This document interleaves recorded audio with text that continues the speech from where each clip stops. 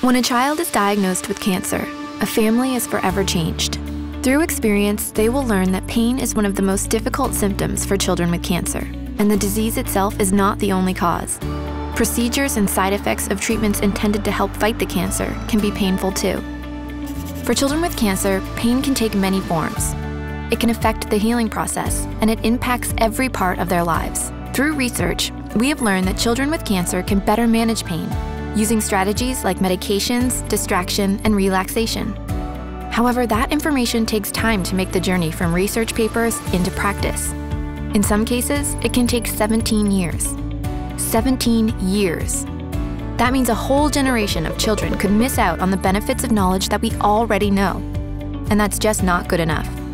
That's why Dr. Christine Chambers, Dr. Jennifer Stinson, and a team made up of leading health researchers and clinicians, patients, parents, and supporting organizations are working with the Cancer Knowledge Network to harness the power of social media to get reliable and accurate information into the hands of a child's greatest advocate, their parents.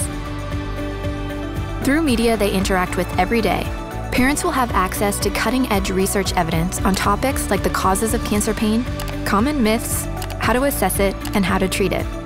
Follow this journey via the hashtag KidsCancerPain on Facebook, Twitter, and CKN's website.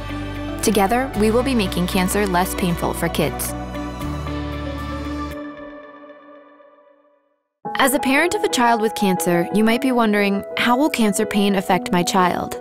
Factors like the type and stage of cancer and the type of treatments they receive can play a role in how much pain they might experience. Overall, almost half of kids aged 10 to 18 say pain is the most common symptom of cancer and its treatment. And about 4 to 5 of those that do experience it rate their pain as moderate to severe.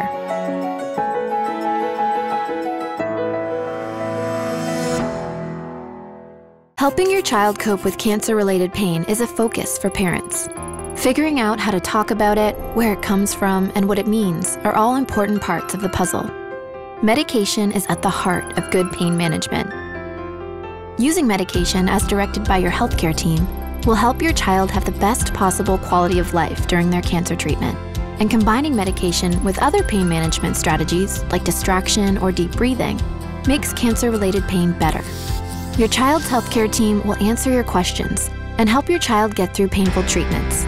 Talking openly with your healthcare team every time you have a question or concern is one of the best things you can do to help manage your child's cancer-related pain.